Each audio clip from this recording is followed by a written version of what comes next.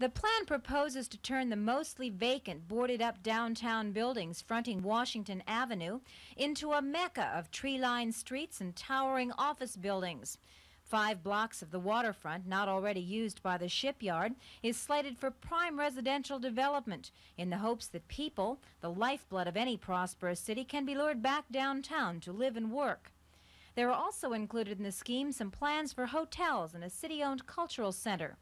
However, the kingpin in the whole picture is the city's largest employer, the shipyard.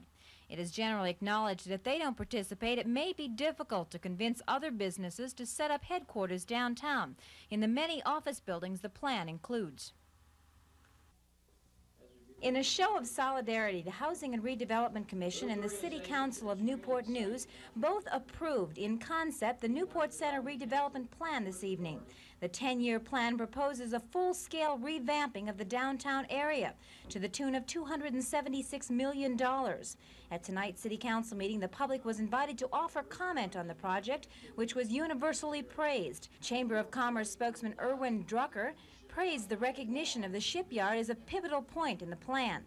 I hope and feel confident that the shipyard will exercise its corporate responsibility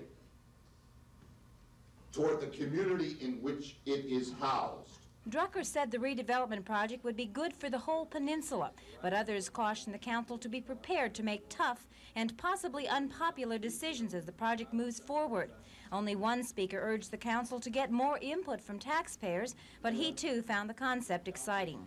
The opinions expressed here tonight are almost without exception in support of the Newport Center project, so much so that if enthusiasm were dollars, the project would be built by now. In Newport News, Kathleen Bachman, The Daily News.